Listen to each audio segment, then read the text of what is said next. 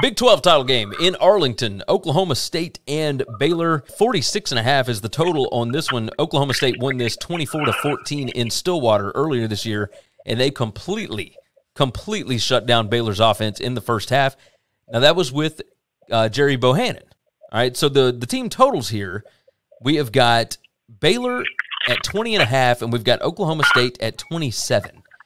And I'll go ahead and tell you, I look at this, and I think Baylor under 20.5 is where I'm going. I trust that Jim Knowles' defense.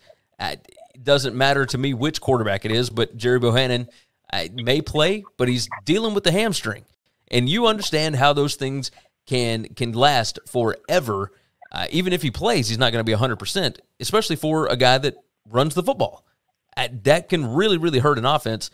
The backup for them played fine, but obviously you saw against Texas Tech that they were not the same football team. I really like Oklahoma State here, but for me, it's Baylor under 20.5 because I think that defense is just relentless. Well, I would take Oklahoma State team total under. You give Dave Aranda a second chance at an offense, and I guarantee you they score at least a touchdown less than they did last time. Well, they scored 24 last time. Their team total this time is 27. So you're rolling Oklahoma State under 27? Yes, sir. I can totally see that. This seems like it's going to be a really low-scoring game. Yeah, I think this is going to look like an old-school SEC game. Yeah, you got that right. You have got that right.